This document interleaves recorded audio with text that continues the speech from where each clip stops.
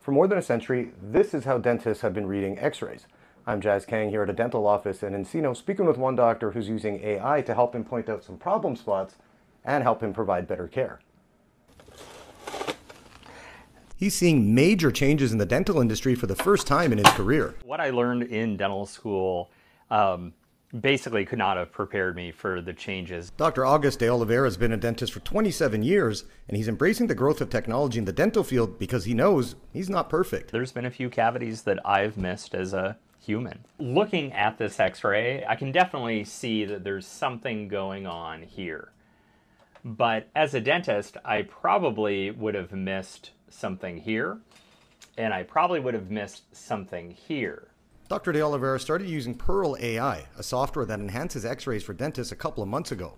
The AI shows the layers of the teeth. The enamel's white, the soft part of the tooth or dentin is green, the purple lines are the nerves, and the pink dots are problem spots.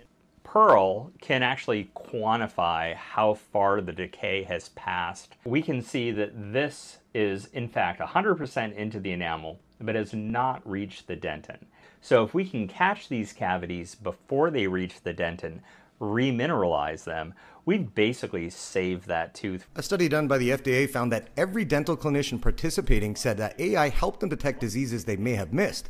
Dr. De Oliveira says the software keeps him sharp. So for me as a dentist, it's almost like spell check. So it's a second set of eyes looking at what I would normally look at. Sanjay Mully is a professor and chair of the section of oral and maxillofacial radiology at UCLA. He says the data shows there's a need for improvement for humans reading medical imaging. We do know from a lot of studies that there is inconsistency in the way individuals look at radiographs, look at x-rays, and make assessments. A study done by the National Institute of Health finds that some dentists don't want to use AI because of a lack of education and a fear of being replaced. But Sanjay says humans will still be needed in the field even if AI becomes mainstream. These tools will help make our workflow easier, will help facilitate our consistency, but at the end of the day, it does require a human observer. For Dr. De Oliveira, using AI as a dentist more in the future is an exciting prospect. There's lots of new things coming out, different types of 3D x-rays and robotics that AI will definitely be a part of, that allow us to be better dentists. Even after almost 3 decades in the field, Dr. De Oliveira is eager to embrace change and technology.